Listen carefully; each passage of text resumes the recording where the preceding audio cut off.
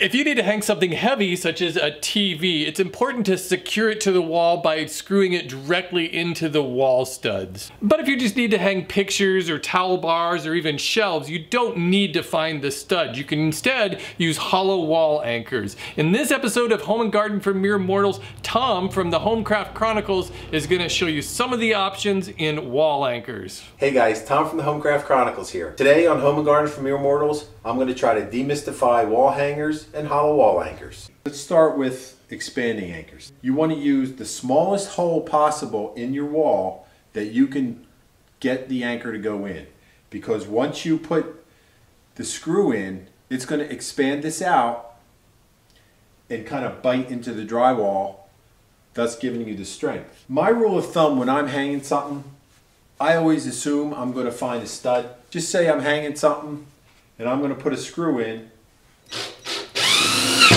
So that went in and it just spun around, so I don't have a stud. So at least I know that's the hole that I want to use. So I would just follow up my drill hole with a drill bit and then see if I can get the anchor in there. And you can, if needed, drive it in with a hammer. So then when I follow it up with the screw, that anchor will expand in the drywall and hold the anchor in place. So next, let's talk about a threaded drywall anchor. And this, I'd have to say, is probably my go-to anchor.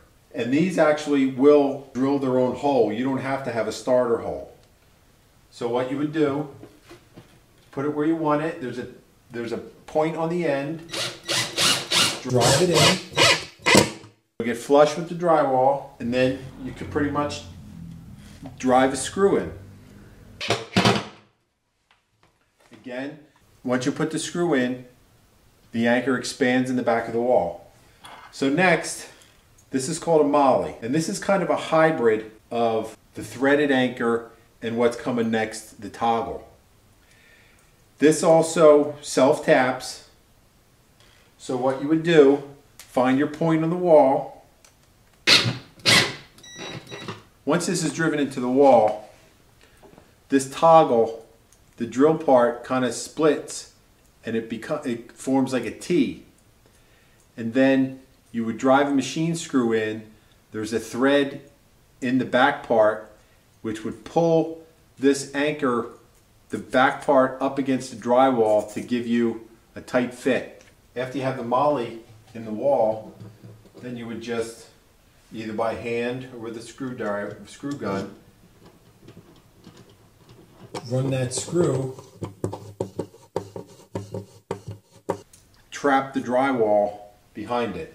These aren't my favorite because, like you can see, it kind of makes a mess out of the drywall.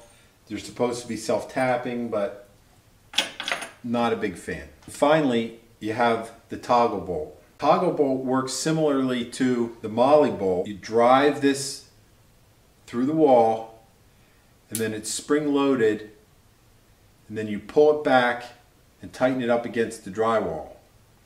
The only problem with this is you have to, whatever you're hanging, you have to put this in before. So just say we're hanging this paper towel. I would put the screw through the paper towel onto the toggle, and then you have to drill the right size hole. Roughly on the smaller sizes, whatever size toggle is, figure go 1/4 inch. So this is an 1/8 inch toggle. So if I'm going to 1/4 inch bigger, I want to drill a 3/8 hole. So say we're going to put my paper towel here. I would drill the hole, fold up the wings, push it through the hole, and then the wings are going to expand. And the only problem with toggles is when you're tightening, you have to kind of pull back to keep resistance against those wings so they'll hold against the drywall as you're tightening the screw. And that's where the toggles can, in my opinion, can be kind of a pain.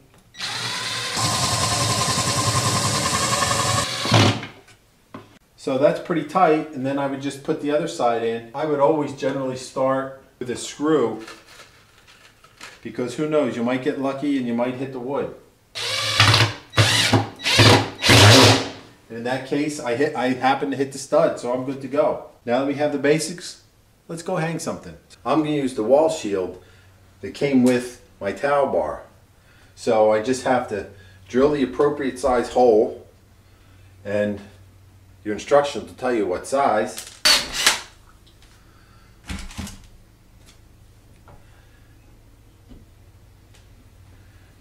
Press in or tap in your wall shield. Now you have something that the screw will bite on. And then before I snug it up, I just want to make sure it's plumb. So just tighten up the screw and I'm good to go. I hope you found these tips helpful. You know, there's a wide variety of products when it comes to wall anchors and picture hangers. I just merely scratched the surface. If you have something else that I didn't think of, let me know in the comments below so we can share it with everybody. If this is your first time here to Home and Garden for Mere Mortals, go ahead and hit that subscribe button. That way you won't miss any of the great projects we have for you each and every week. When you're done here, come on over, check me out at the Homecraft Chronicles. I have a lot more projects just like this to help you turn your house into your own home sweet home. Until I see you next time, right here on Home and Garden for Mere Mortals, my name is Tom from the Homecraft Chronicles. I'll see you real soon.